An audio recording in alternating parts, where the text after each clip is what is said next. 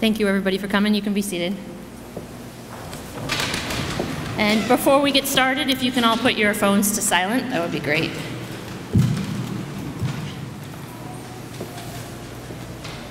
Okay, good morning, everyone. I'm Rachel Perron, an instructor in the Nautical Science Department, and I'll be your Master of Ceremonies today.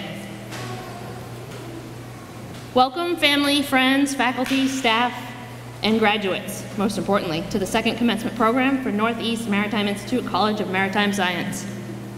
Please rise for the playing of the United States National Anthem.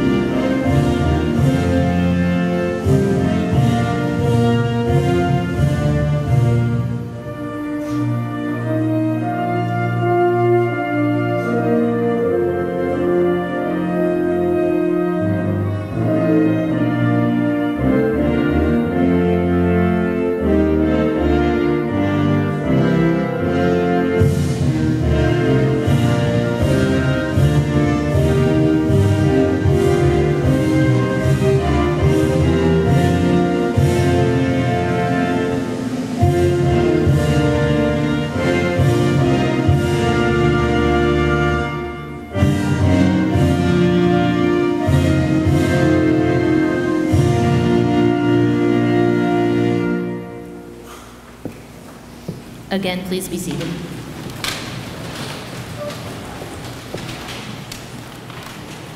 I'm delighted and privileged to be here for the second commencement of the Northeast Maritime Institute College of Maritime Science and the graduating class of 2017.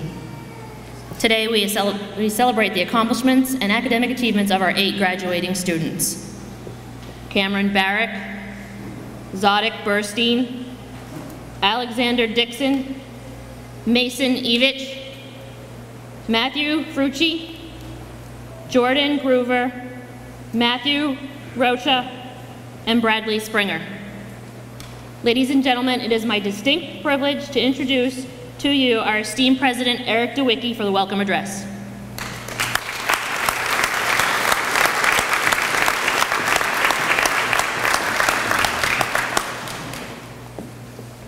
Good morning.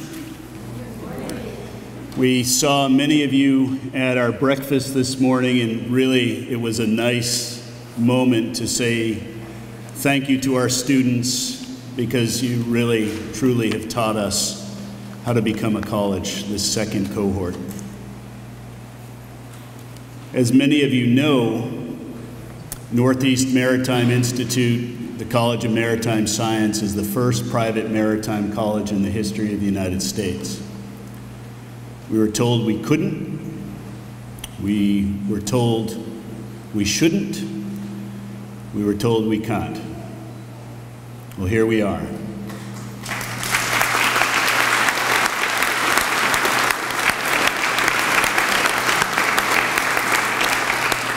I like to think of the Institute as a way for students to actually have a second chance. Many of our students went off to other colleges. Many of them chose not to go to a traditional four-year college. And many of them simply wanted to go to work right away, but they took a chance on us at the Institute to give them the ability to go into the workforce prepared in a way that nobody else has prepared them. It gets them into the workforce quickly, efficiently, and a little bit more cost effectively than the traditional four-year degree.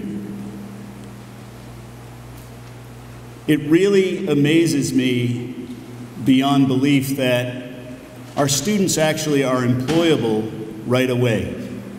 Many of them have had job offers just after 1 year of college. How many of you were offered jobs this year? Wow. That's what it's all about. That's what education is all about. Education without employment, frankly, is thievery.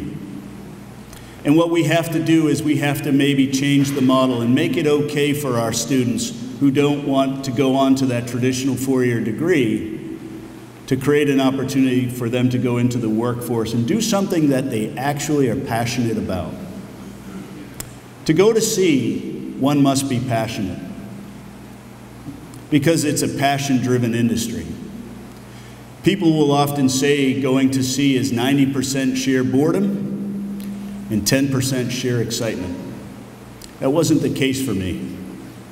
I loved being on the water. I love being on the water to this day. Being on the water was never boring, even when it was boring. The finer moments of taking a look over around the horizon and looking at what you might see, a whale breaching, a rainbow, an osprey catching a fish. It's an amazing way to get to know yourself and to know who you want to be. Cohort 2, you were our blessing in disguise. You really were. Ladies and gentlemen, this cohort has taught us how to become a college. They were challenged. They were challenging. Any one of you skin your knees or your nose during this 2 years? And guess what? It's okay, isn't it? One of the things I tell my own children is to embrace your mistakes, because it's the man or woman who makes the mistake in life that comes out ahead. If you accept them and you take that challenge and you move forward as a resultant factor. I am certainly, my mom's in the crowd, I am certainly one that has made my share of mistakes. And God bless you, Mom, for putting up with me. I truly believe if I didn't make those mistakes, I wouldn't be here today. I've got a little bit of a ways to go, I think, just because I'm only 22. But the reality is, it's the mistakes that teach us the most. You can be a straight-A student, skate right through the curriculum, but man, we want you to skin your knees. We want you to make those social mistakes. We want you to have a hard time. It's those moments in life that when you pause and you have a little sense of humility, and when you're humbled and you realize that you need to make some changes, you need to adjust your sails, that you're going to grow immensely. So if I can teach you one last thing, it's to embrace your mistakes. You're going to make a ton of them for the rest of your life, and it's okay. For you guys that made a mistake, you realize today that it was just okay, and you press on, and you move forward, and you keep those legs turning, okay? When you overcome challenges, all of a sudden you start to realize one certain thing, and that one certain thing that we've tried to do with you all, and that we're going to do with the future students, is teach you how to become leaders. You've heard that Northeast Maritime Institute rates #1 on the United States Coast Guard audit scheme of providing the best curriculum development and best curriculum delivery out of any maritime school in the nation.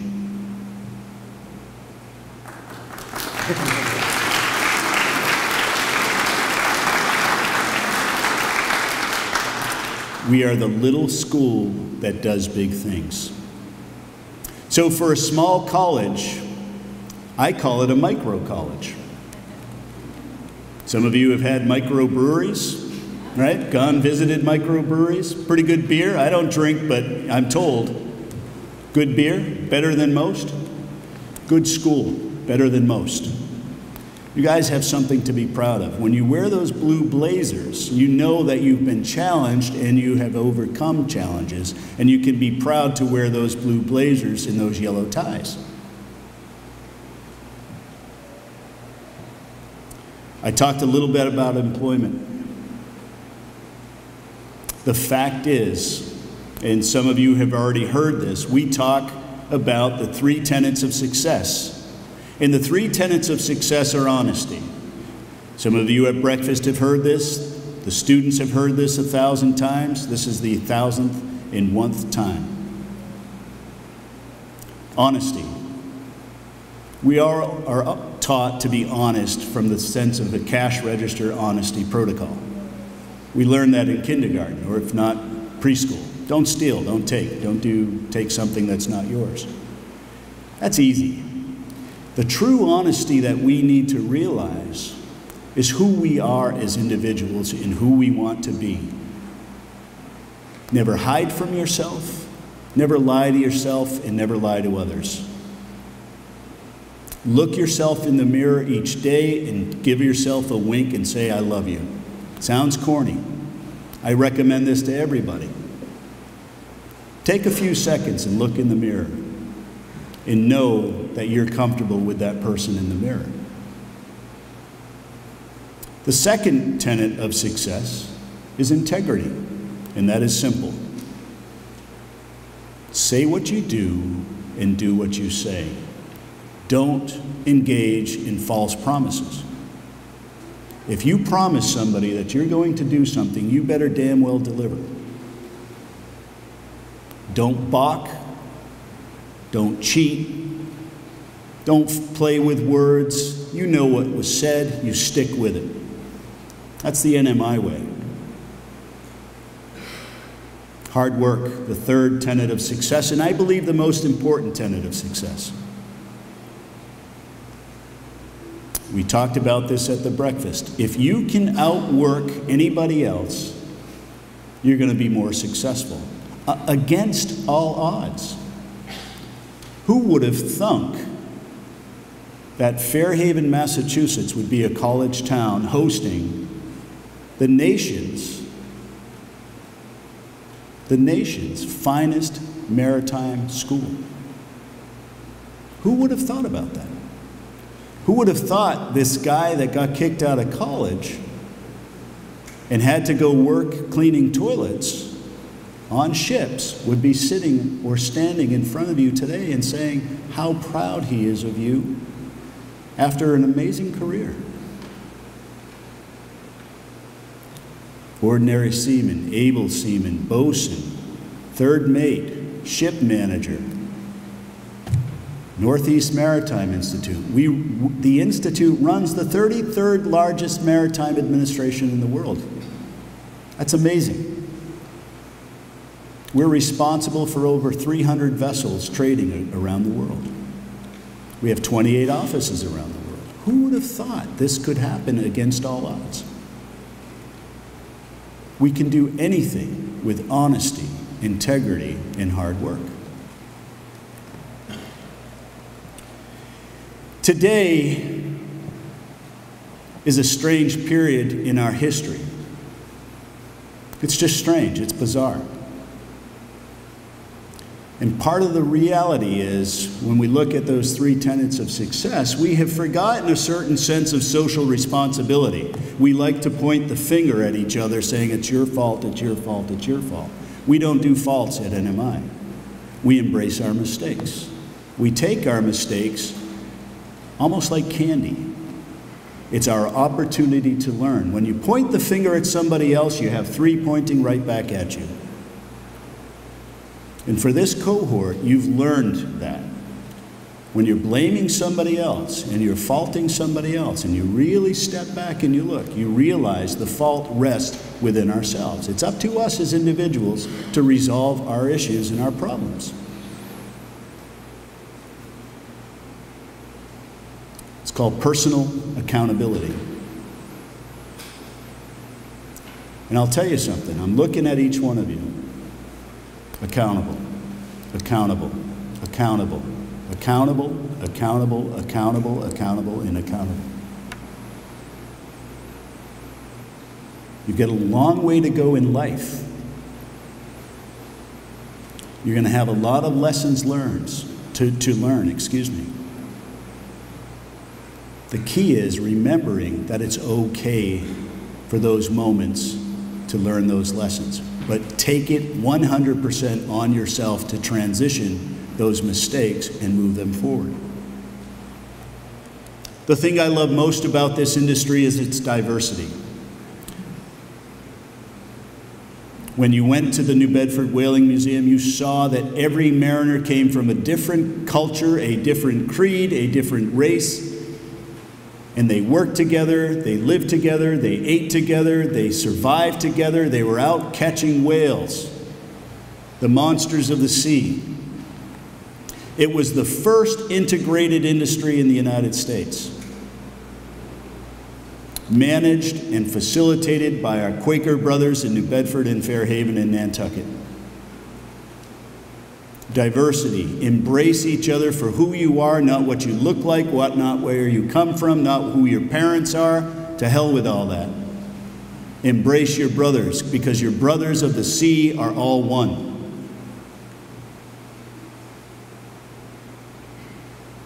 You are all brothers. Never lose track of one another. As Captain Sullivan said this morning, you will always have a couch to stay on. You will always have a home to stay in if you find yourself homeless. In between jobs, you come see us. We're your family.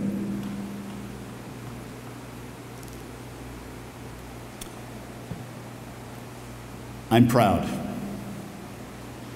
I'm more proud today than I was in that first graduation, even though I was proud. Today feels real. The sun is shining. We don't have 24 inches of snow on the ground. But look at you. Look at you. Think about it. Think of where you've been and where you are today.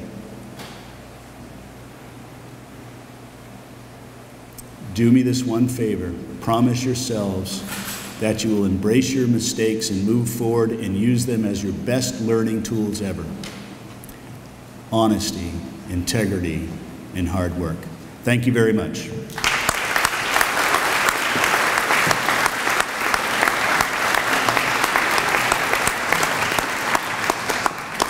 Thank you for that, Eric. Thank you. Heather Correa, Chief Operating Officer of Northeast Maritime Institute, will now present the Stole of Gratitude.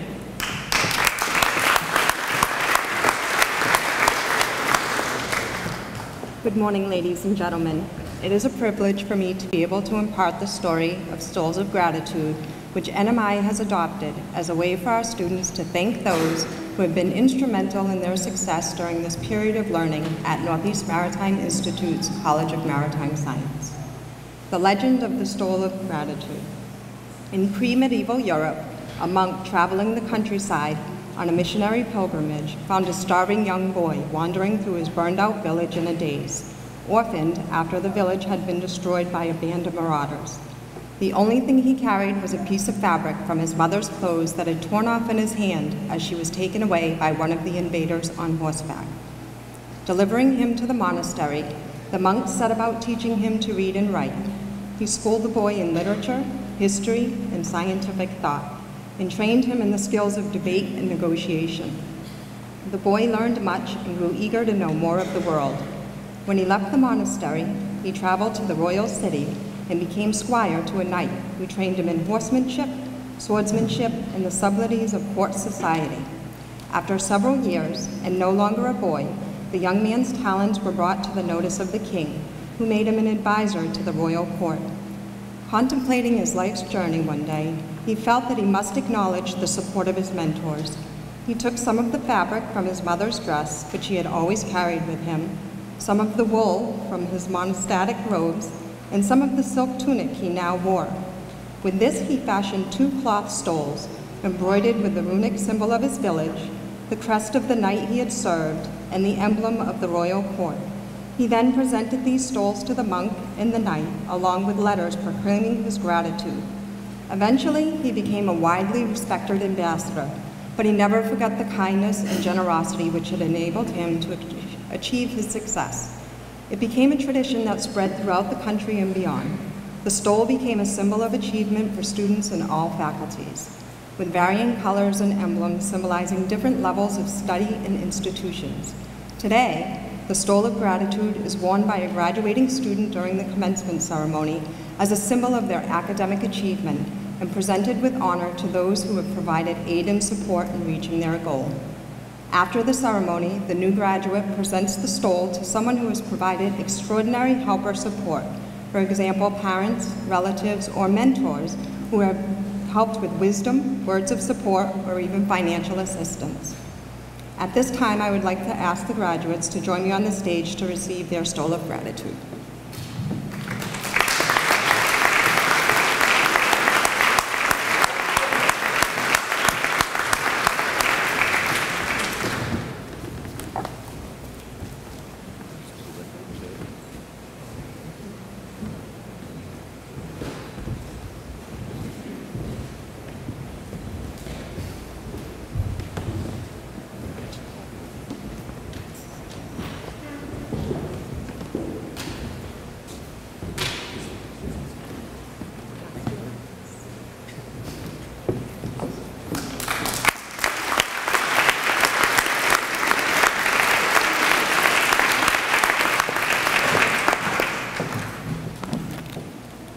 Thank you, Heather.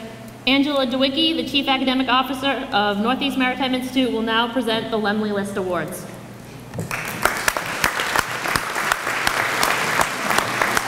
Good morning. I'm honored to present the Captain Norman W. Lemley List Awards today. Students who demonstrate superior academic performance are named to the Captain Norman W. Lemley List at the end of each semester.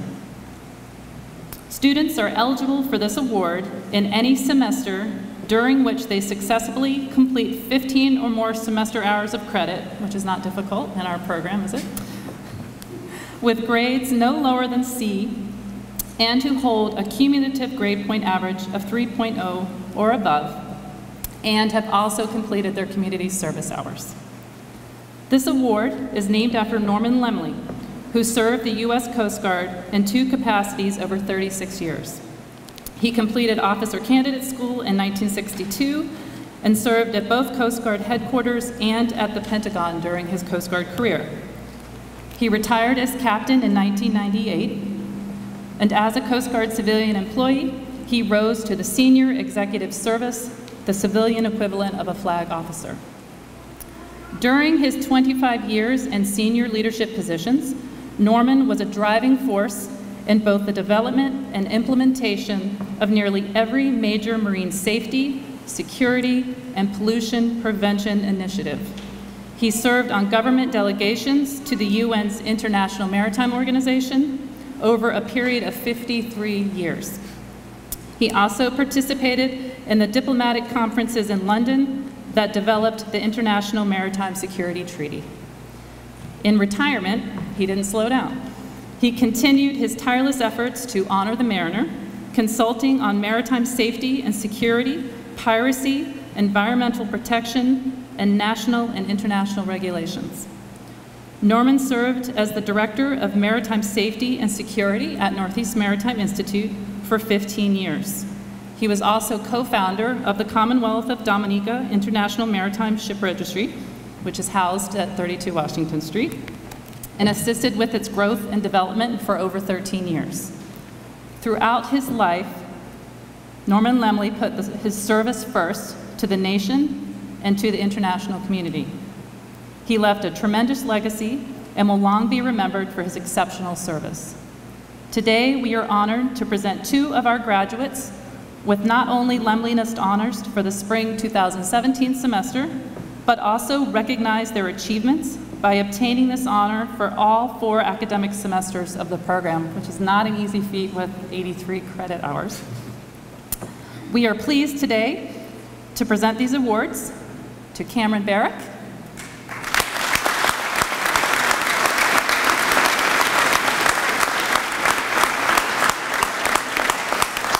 and Bradley Springer. If the two of you could please come up.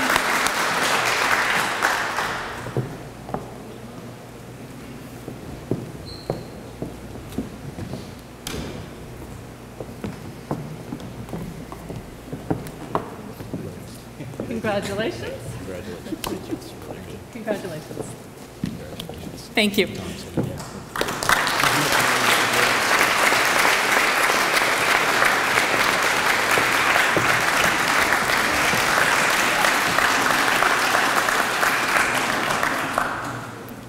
Thank you, Angela. Good job, Cameron and Bradley. I would like to introduce the Director of Nautical Science Department, Captain Tom Sullivan, who will present the Senior Chief Kehoe Award.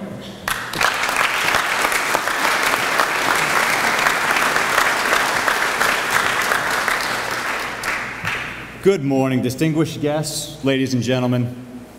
I'm the Director of Nautical Science here at Northeast Maritime. I've been since the beginning of school, crafting these programs into what they are today. I already told you at breakfast for Cohort 2 that this is a school based on what I wish I knew then. Setting you up for success, what I wish I knew then. It's tough to do. Cohort 2, don't worry, you don't need your notebooks this morning. None of this is testable material. You can put those down. Through the last few semesters, along with you, the words of my mentors through my career echo in my head daily. It just so happens that really what I want to impart to all of our students was explained simply to me by a sailing ship captain that was much more eloquent than I am, so I have it in front of me written down. He said in front of a group of his sailors that it's unfortunate that nautical science holds an insignificant place in traditional education institutions, and really in the minds of people at large. It's defined as esoteric, that even the slightest consideration of nautical science allows anyone to realize that it offers a practical way to understand basic topics like math and physics. Studying navigation and the controlling forces on a sailing ship seem to bring a hands-on meaning to the principles of Archimedes and Copernicus, Newton, Kepler, Bernoulli. The list goes on that some consider so boring in traditional education institutions. Maybe nautical science provides a unique connection to our saltwater roots and really our maritime past. But if you go beyond academics, there's subtle comparisons between life and nautical science. For most of us, birth is a departure from a safe harbor, the beginning of a long journey from a known position. We proceed cautiously at first. We develop skills slowly. We learn the ropes. We gain experiences necessary to make choices with regard to our course and our speed. We head towards our chosen destination. As time passes, we quickly see that life takes on the characteristics of a sailing ship on a broad reach, gently rolling along with the trade winds. And we all know more often than not that it seems like a hard upwind close reach with every wave knocking us back farther off our chosen course. Occasionally, we're overtaken by squalls, some small and some so violent that we find our sails blown out and ourselves wallowing in the trough of mountainous seas. With each passage of every squall, we become more alert and more cautious in our life. Even with such obstacles, we're able to proceed and use one of several means to fix our position.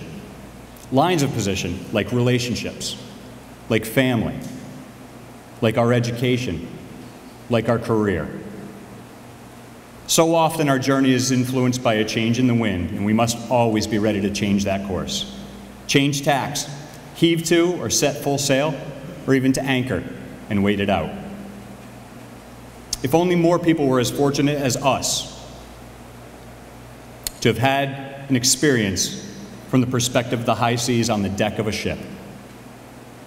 Maybe then we could all develop a certain humble respect for our place in the world and deal with life's issues in a modest and straightforward way, the same way which we deal with the safe and successful navigation of a ship on the constantly changing world of the sea.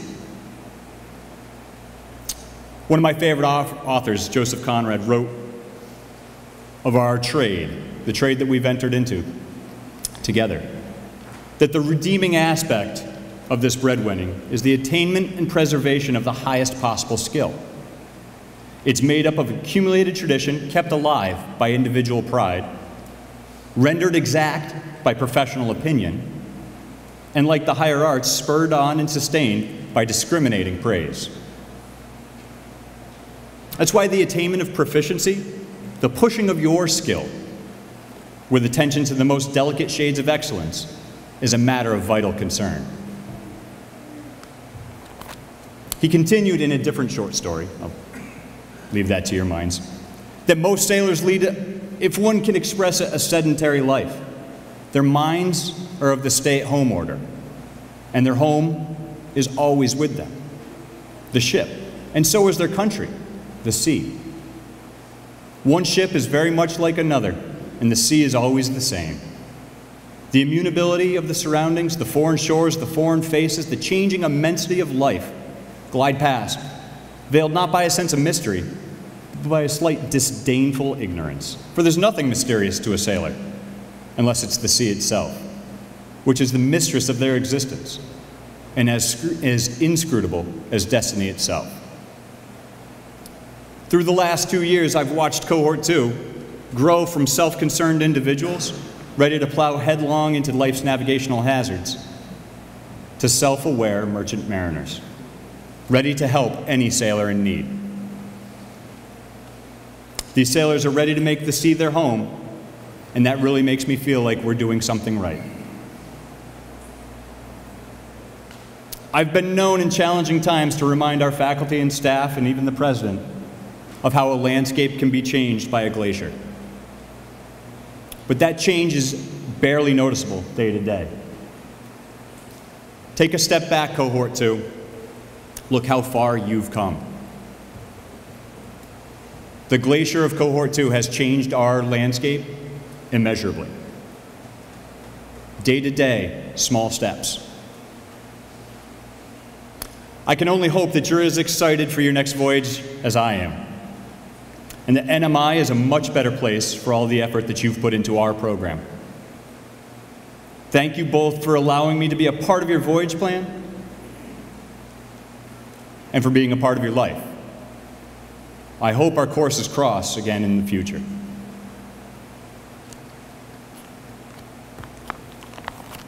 Today is a tough day for me personally. We're not all here together today. Not in person, anyway. We've lost one of our own this past semester. And all of us, like I mentioned before, are trying to fix our position since we said goodbye to Senior Chief Kehoe. Jules was a huge part of our lives together. Most people don't know that Jules and I shared career paths in the Coast Guard. We attended Quartermaster A School the very same summer. We both became boatswainmates as the Coast Guard evolved. Jules continued on in her Coast Guard career as I tacked off to a career in the Merchant Marine. But one thing that we shared in common was attaining the rank of Chief Petty Officer. In 2005, when I was initiated as a chief, I was taught through some humility the meaning of the rank insignia for the chief, something that Jules and I both wear daily. A fouled anchor with the shield of the United States superimposed on its shank is the symbol of the Chief Petty Officer. To the novice, these are just meant to identify a chief in rank only, but to a chief, the chain, the shield, the anchor all have a deeper meaning. The anchor is emblematic of a chief. It's stability, it's security. It reminds the chief of their responsibility that they have to keep those that they serve safe from harm and to maintain the traditions. The historical significance of that shield dates back to the Revenue Cutter Service. Congress wanted cutters to be distinguished from other vessels afloat by a unique ensign. On that ensign, created in 1799, in other sense, the shield is a distinctive part of the design. 13 stars, 13 stripes, representing the 13 original colonies, where we all came from. The chain attached to the anchor is symbolic of flexibility and strength. It serves to remind the chief that the chain of life is forged by day to day, link by link. It's forged with character and virtue in the fires of adversity that will be faced every day in the course of a career. It also stands for the reliance on one chief to another to get the job done, and that every chief shall endeavor not to be the weak link in that chain. And lastly, that chain is fouled around the anchor, known as the sailor's disgrace, to remind every chief that there may be times when there's circumstances beyond their control in the performance of duty, yet you still have to complete the task. It's during these times that humility and fortitude are brought to bear. Cohort 2 and everyone here at NMI knows in our hearts Jules embodied the meaning of that rank of senior chief that she wore so proudly. She, by example, showed every single one of us how to carry ourselves with dignity and pride. I'd like to take this time to start a new tradition at NMI, and that's by recognizing one of our graduating cohort for following in Jules's example of being a shipmate, of taking care of others, of holding others to a high standard. So I'd like to award our very first Senior Chief Kehoe Award. At Integrity Hall, in the entrance to the instructor's office, is a wooden plaque with the Senior Chief rank insignia carved upon it. There's blank slates for every graduating cohort to have one student hold this position. It's a tough choice for the Institute to choose one student that represents all that. But if we step back and take a look at who Jules was and the mariners that you've become, it became fairly clear. Cam, would you join me on stage?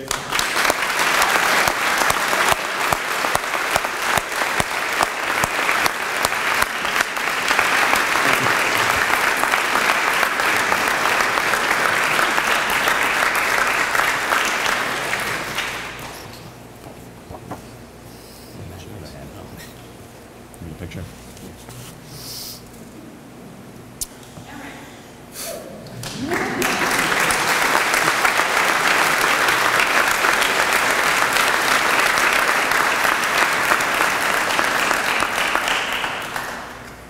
The award reads, "This honor is awarded to a student mariner that reflects NMI's core values of honesty, integrity, and hard work, and has demonstrated sustained exceptional standards of proficiency and conduct, and whose professional appearance and bearing are consistently impeccable.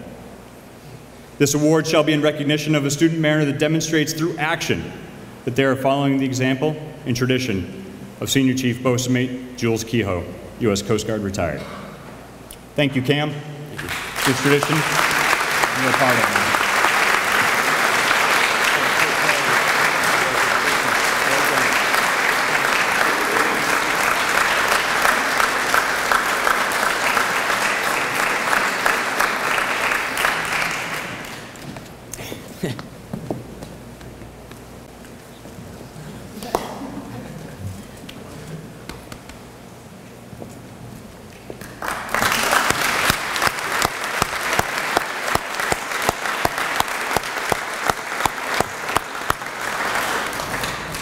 Thank you all for joining us today, and it really does feel like a family. Thank you.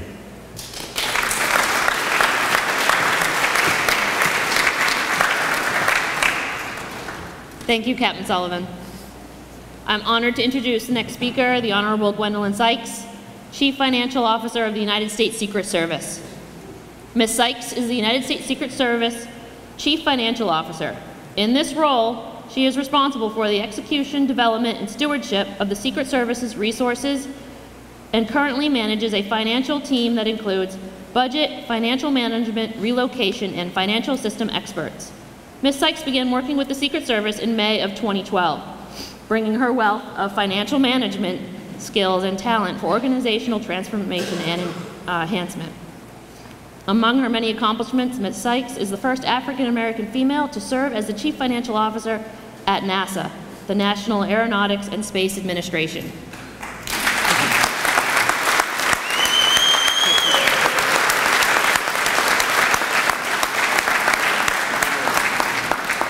Nominated by the President of the United States and confirmed by the United States Senate, she was responsible for the financial management and health of this $16 billion agency. Ms. Sykes led more than 500 finance professionals located across 10 geographically dispersed locations throughout the United States in the development and execution of financial policies, processes, and procedures. She has also served as Yale University's Chief Financial Officer, the first at that university in its 306-year history, and the Chief Financial Officer for Morehouse College. Previous government experience includes working with the Department of Defense and in the office of the U.S. Senator Ted Stevens. She has been recognized for her achievements by Black Enterprise, Newsweek, The Today Show, and the National Black Caucus of State Legislators. Ms. Sykes, if you please join us at the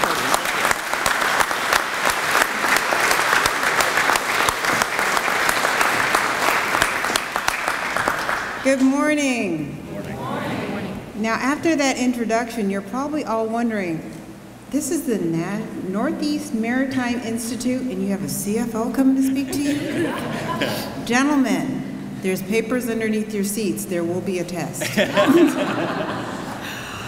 So why am I here, and why did they invite me to be your keynote speaker? That was the first question I had, but knowing your president, I already pretty much knew. So what I'm going to do is take an opportunity to share with you my journey and how I got to be who I am today and what I do today, and hopes that it means something to you today as you embark on your new journey. 3 words that you have heard throughout the whole cohort and throughout this whole day: honesty, integrity, and hard work. Those are the things that I can honestly tell you have given me the opportunity to be who I am today and to have the experiences and the great jobs that I have had throughout my career. So just let me give you an idea of who and what I was before I became all those things that you spoke of. Some of you gentlemen have visited my home. I come from the great state of Anchorage, Alaska. Okay, so some of you have been floating on my waters. And by the way, have any of you guys seen Russia? So I was a little precocious young lady. I seen a nice lady in the back there, precocious. I was a tomboy. It's great. I had 2 brothers, one before, one behind. I couldn't help myself. So there wasn't anything I personally couldn't do. Okay? No was not an option. No was just a means to find another way to get around things. So as a precocious little kid in Alaska, it was kind of nice because I had the free and open range, kind of like you have the free and open seas.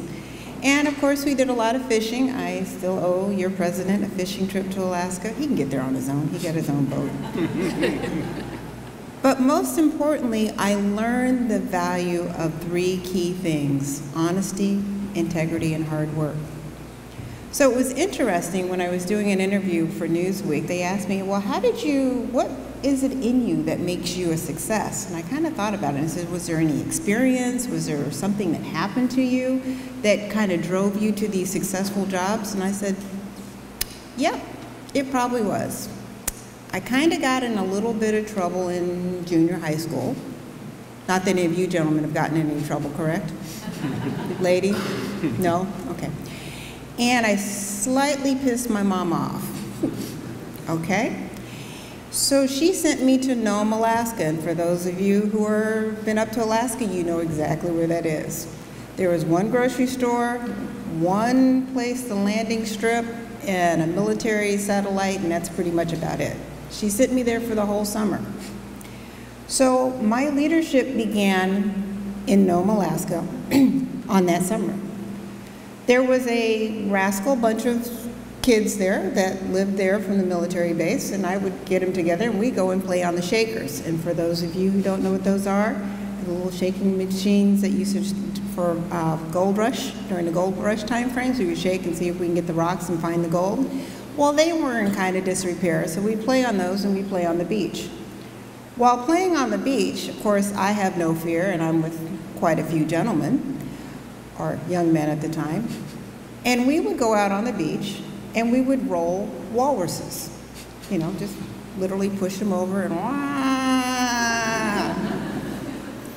And I got all of my little motley crew of folks to follow along and roll walruses with me. So the nice guy from Newsweek goes, that's kind of like cow tipping. And I looked at him like, okay, whatever. But the whole concept that, first of all, if the walrus had a roll back on us, we'd had a problem. If the walruses chased us on the beach, we'd have even more of a problem. But we saw no fear, because we were young folks that didn't know any better. And sometimes throughout your career, you have to go back to that moment in your life when you didn't know better, and that you can actually push folks forward. And that's what I've done throughout my career. I started out graduating from Anchorage, Alaska as an East Anchorage High School student. And most folks in my high school said, we either go to school here in this area, you become a waitress, you might go to the academic school there at East Anchorage High School, and you might get a degree, and you might do something in business. But instead, I wanted to go and check out this place that was across the country where the president lived. You know why I wanted to go there? Because when I got my first paycheck working for my father, I calculated how much I was supposed to get per hour. When I got that check, it was a lot less than what I calculated. And I was slightly pissed. That's my interest in money, okay? And that's when my dad informed me about this guy by the name of Uncle Sam. I wanted to meet Uncle Sam, and I wanted to know why he thought he was entitled to my money. So now I take a journey to Washington, D.C., and I go to Catholic University of America. We were a Catholic family, so I went to Catholic U. I'm still on the search for Uncle Sam because he's still taking my money. And I recognize that he is part of this thing called the United States government, okay? And the United States government is what we use the Uncle Sam money for in order to take care of ourselves and our institutions. So I began my journey in working in government. I worked for Senator Ted Stevens, the late great Senator Stevens from Alaska, and then I went on to work for the Department of Defense. But what I learned while I was working in the Department of Defense, there's many people that work in that Department of Defense. You got 4 different military institutions, plus the Coast Guard. But there's lots of folks. But what could distinguish me from a young girl from Anchorage, Alaska, getting a degree in accounting, that would propel me to the heights and the great jobs that I've had in my career? One of those things was being honest at all times. When you're playing with other people's money, you better be honest. That's one of the things that you definitely know. But you always have to have integrity. Don't think when it comes to spending other people's money, people haven't said, well, can we do this? Or, well, can't we do that? When you're dealing with other people's money, integrity is going to be key. Because at the end of the day, not only is it going to be my signature on that document, it's going to be the fact that I'm going to have to address that issue at some point in time later down the road. As I became the NASA CFO, it was very interesting times because, believe it or not, the world had lost interest in space exploration. We didn't really care about going to space. And it was just one of those opportunities that I said, hey, let me be part of the team that says, why are we doing space exploration? Because again, you're spending $16.7 billion to go into space. And I've got real problems here at home. I've got folks dying of cancer. I got folks that we need to feed. Why are we taking our money to send it into space? What I learned is space exploration, NASA as an organization, is really taking that opportunity to propel us forward, to move us forward in so many ways. A lot of the technologies that you will encounter as mariners on the boats is NASA technology, things that they have developed and expounded on throughout the years that have helped you navigate, communicate, and actually be able to sail the high seas, as well as kind of keep up with the hurricanes. So I think my cell phone is probably going off in the back there also, because we're dealing with the hurricanes right now. But as we continue on in my lovely journey, how did I end up being the CFO of Secret Service? Well, I'm going to tell you a little story about the nice guy sitting next to me. I took a period of time out from my personal career in one of those stormy seas time frames to take a break from government service. I had a mother with breast cancer, and I had a father with Alzheimer's. Taking that break out, I went into academia, went to Yale University and to Morehouse College. And my final year at Morehouse College, my father took quite a turn when it came to his Alzheimer's. And I remember, soon after my father passed, your president made a call, and he said, "Kid, I'm younger than him. How you doing?" I said, "I'm doing good." He goes, "Do you need me to come down?" I said, "Nope, I'm good. I got it. My father's getting ready to pass, but we'll be fine."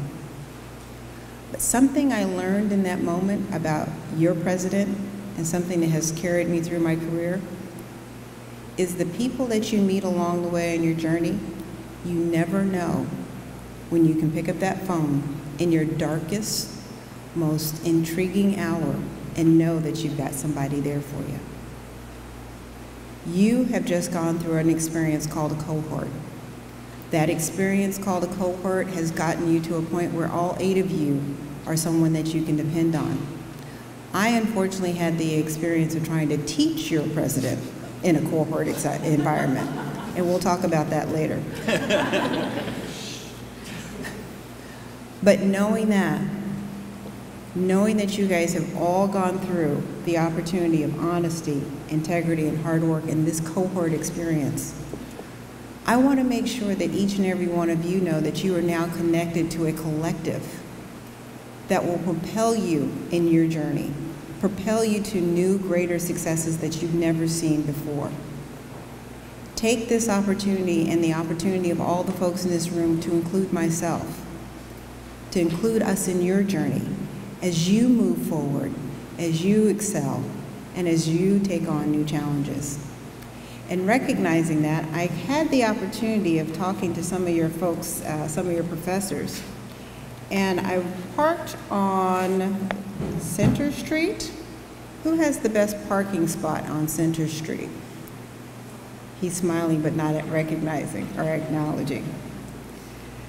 Knowing that there's another nice gentleman here who is consistently the first person or volunteering for all projects in the room.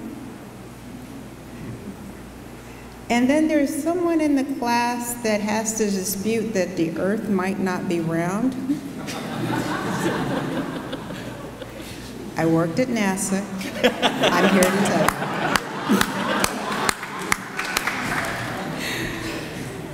And then I want to talk definitely to the gentleman who has the opportunity, who has somehow, he's going to be here in 5 minutes. Did he make it to the graduation? Yeah. He did make it, okay. Actually did. He's texts that he's 5 minutes out, but he comes in 15 minutes later. Okay. You're on time? You're here? It's Larry. Okay, good. All right. So there's just a little bit about each and every one of you that makes you special and unique. But what I challenge you when you're out there in the workforce and in the field and trying to make it your way, that you take that opportunity to not only make yourself unique, but also make yourself the go-to person. Not just trying to be the best or the brightest or the one that's seen, but be the go-to person. The go-to person when things are good, and the go-to person when things are not working so well. Be the kind of individual that your president and your board expect of each and every one of you as a cohort graduate. Be the kind of person that I know of your president today. Because even in all of my successes, there was no way that I could step up to be the CFO at Secret Service if I didn't have that phone call on that day that said to me, you know what? Put your big girl panties on, stand up, it's okay, your dad's gone, and make your next part of your new journey. And for that, I'm honored to be here. I'm honored to be your graduate speaker. And if everyone will come up, I also brought you pins that I would like to incorporate each of you into my family called the Secret Service. I have 6,800 men and women strong. And what I've found, even just coming here to Fairhaven, that in conversations, I have met individuals that says, hey, you know, I know a Secret Service agent from Georgia. I know a Secret Service agent from, and we're all over the world. So when you're wearing these pins, do not be surprised of the people that will approach you and be there for you and watch over you. So I'd like to welcome each and every one of the cohort number 2 into my family called the Secret Service.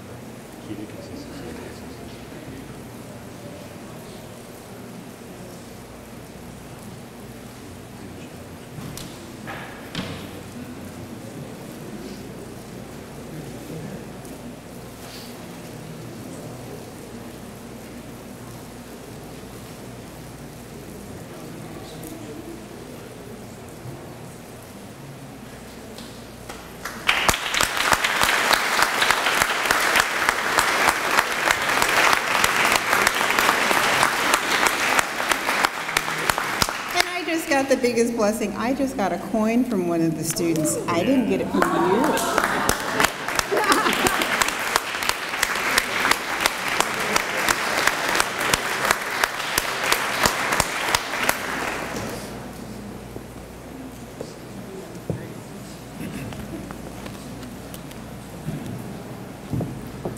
Ladies and gentlemen, we are gathered today to celebrate the achievements, hard work, and dedication of our graduates. We will now begin the most important part of the graduation ceremony, the conferring of the degrees. Cameron J. Barrick.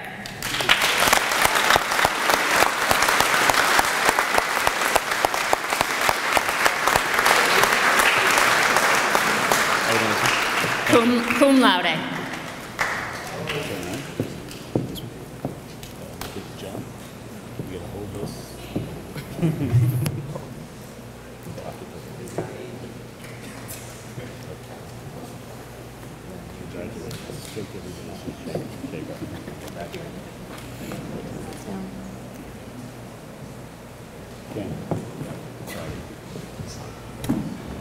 Zodic R. Burstein.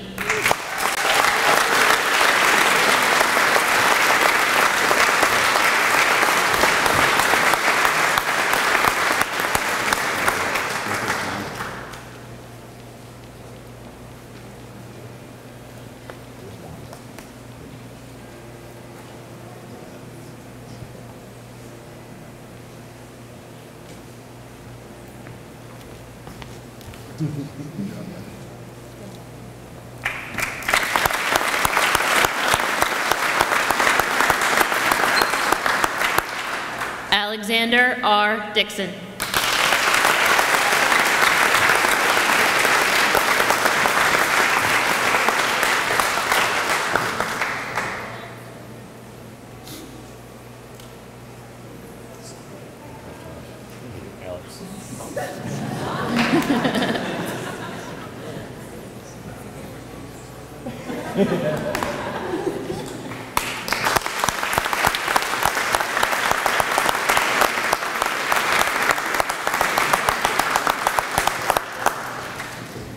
Mason C. Evich.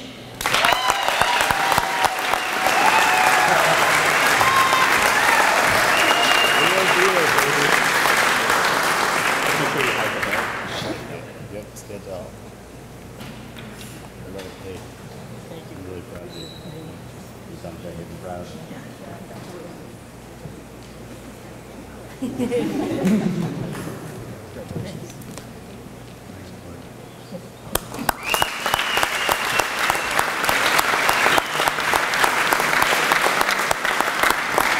Matthew F. Frucci.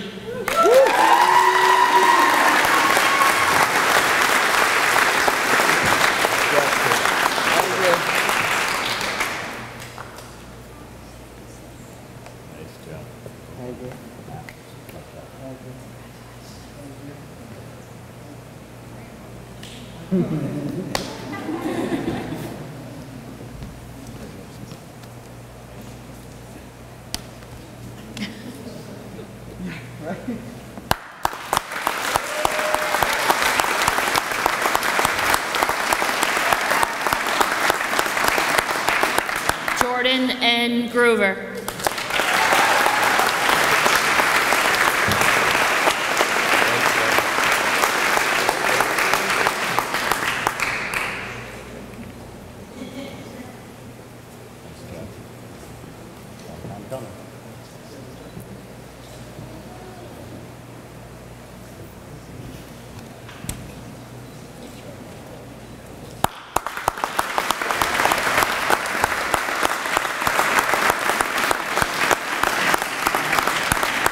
Matthew J. Rocha.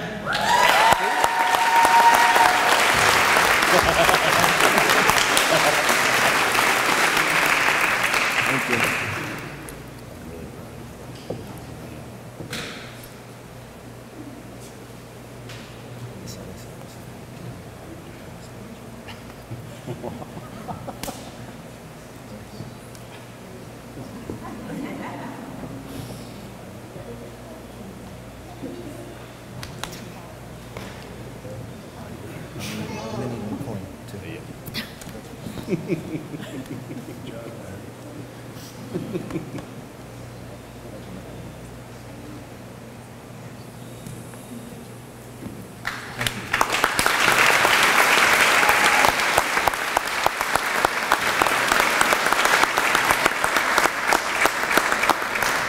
And Bradley H. Springer.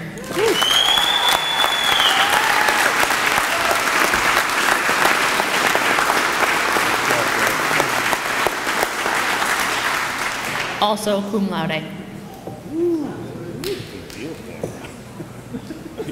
Spell that. Old dog, new tricks.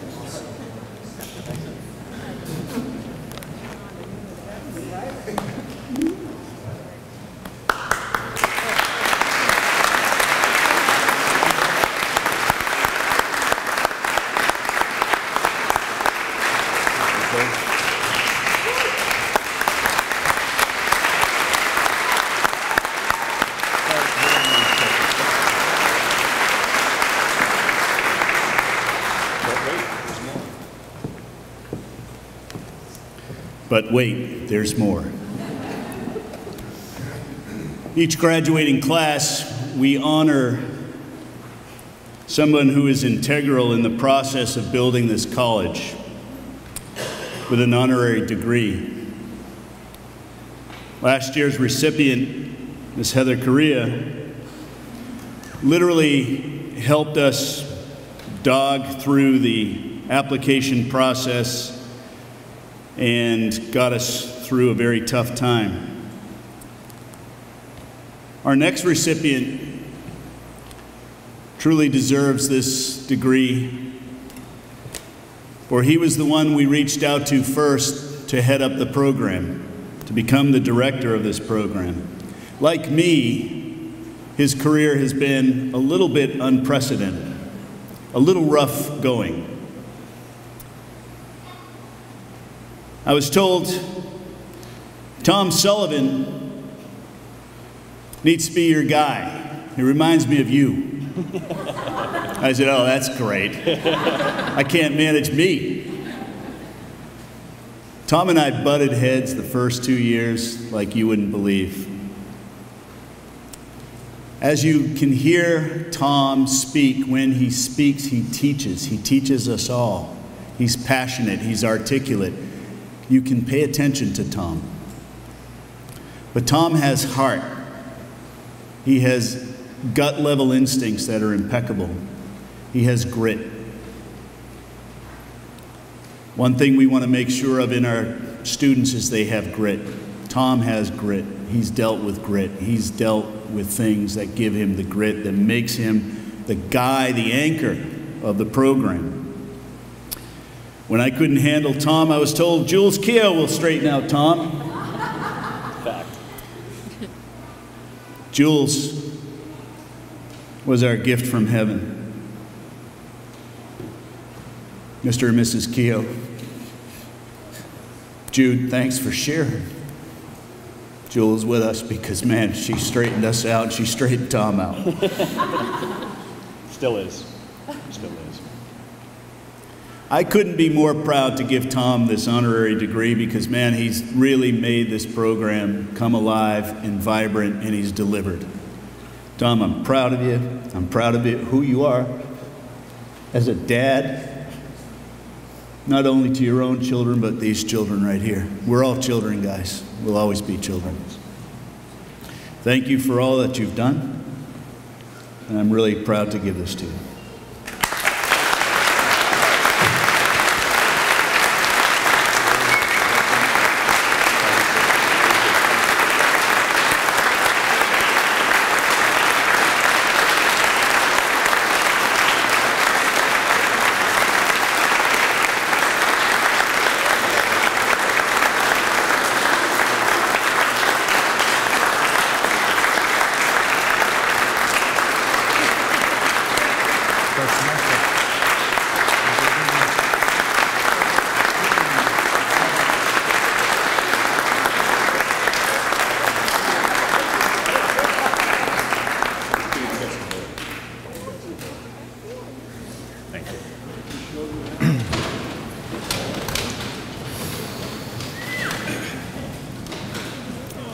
Does this mean I'm part of Cohort 2 now? Yes, sir. Okay. The first day I walked in the door was not as part of this program. I came here as a continuing ed student, sailing on my license, calling Cape Cod home. My time off was valuable to me. It was really important to spend time at home when I wasn't working. I did an internet search looking for a radar renewal that I needed to go back to work. There were a lot of options. There's a lot of schools that offer radar renewal. Just so happened that one of the board members' names popped up associated with the school. That happened to be a captain that I really enjoyed sailing with in the Coast Guard. Said if that person is associated with the school, that's a no-brainer for me. So I walked in the door, was greeted by a coffee table with smiling faces. And that path has never stopped. Every morning, I don't know how this school does it. The energy that comes out every morning is amazing and welcoming and is a part of what makes the school a family. I already said it, Merchant Mariners are a family. It takes a long time to understand that.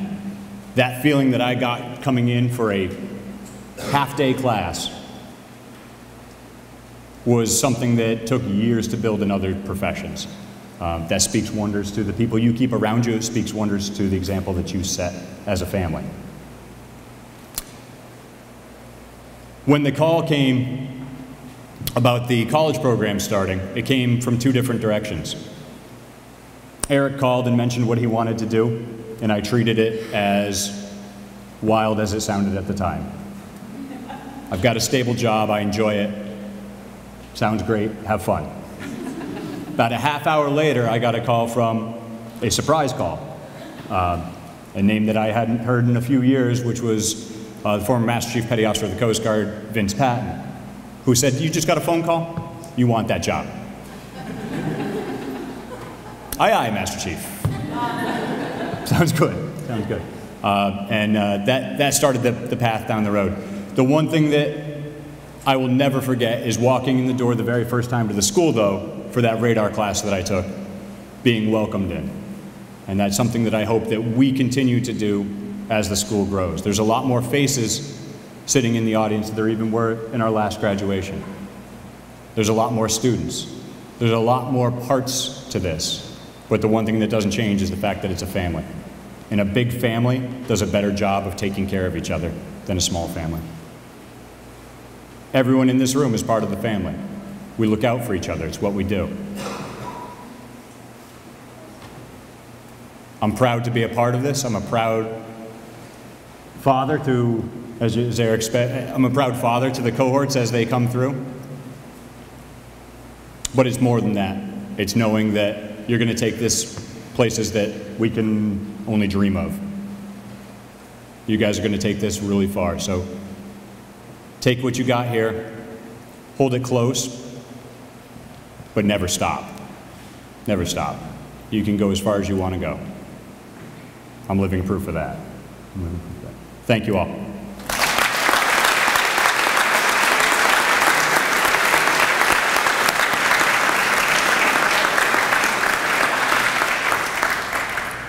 Thank you, Tom. Eric?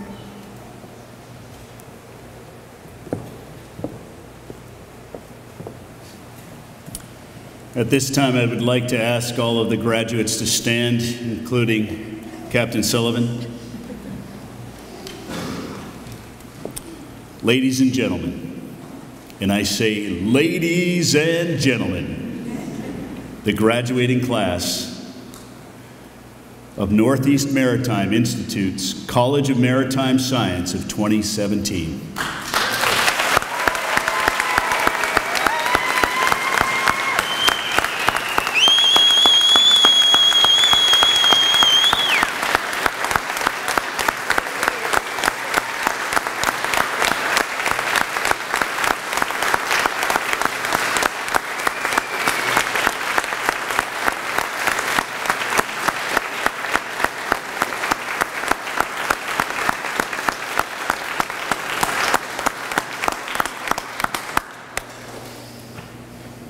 Please be seated.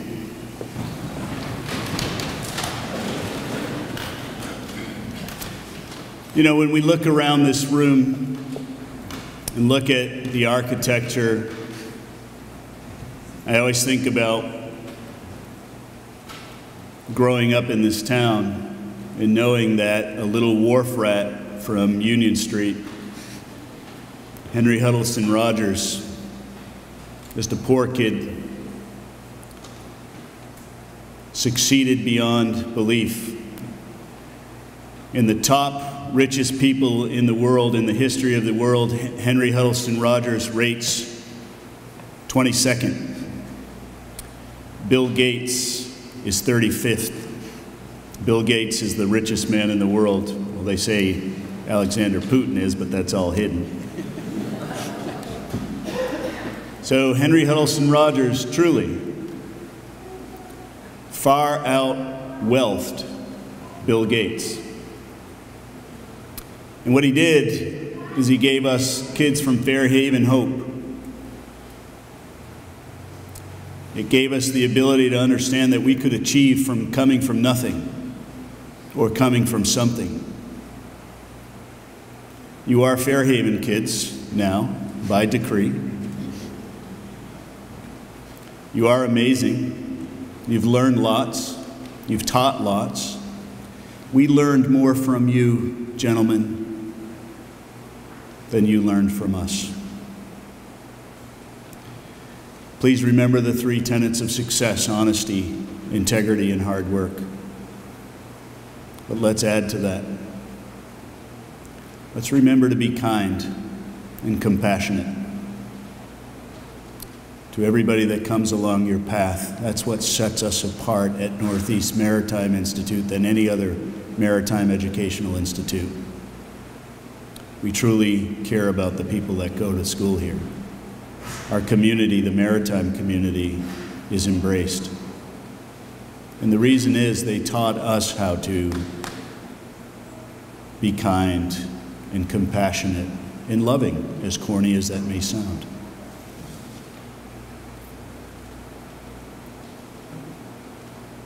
Please remember to be kind and compassionate, but go out there with a smile and that little twinkle in your eye, knowing that you guys are NMI graduates. Lead and lead strong. Lead with a smile, lead with kindness, lead with humility. Be the go-to person. And remember, our creed is to always honor the mariner. Congratulations to the 2017 graduating class.